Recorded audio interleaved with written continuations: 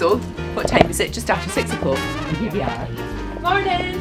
Yesterday we've gone through obviously what we're going to do today, but of course things can change overnight, especially in America, or there might be some breaking news. So what we do is we sit in here, we go through what we've already gone through in a way. Hi guys! Hello! Hi, I'll just go.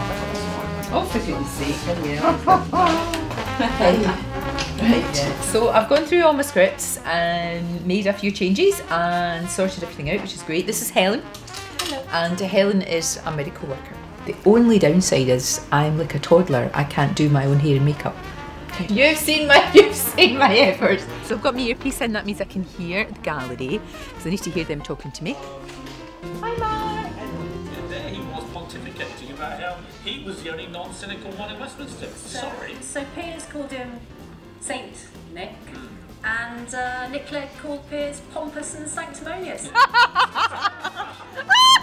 So 5 for the demo and then a couple of minutes before we get into that. Cool. And my grams.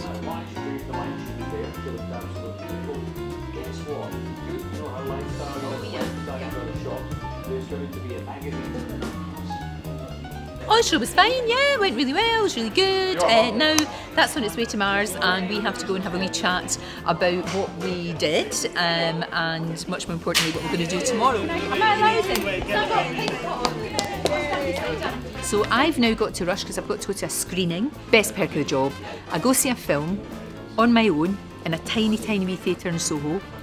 Nobody's crunching or talking or eating or shooking or doing anything. It's absolutely fabulous. It's one of the best things about the job. After that, I'll be phoning in, finding out how the show tomorrow's going. It just goes on and on. It's great.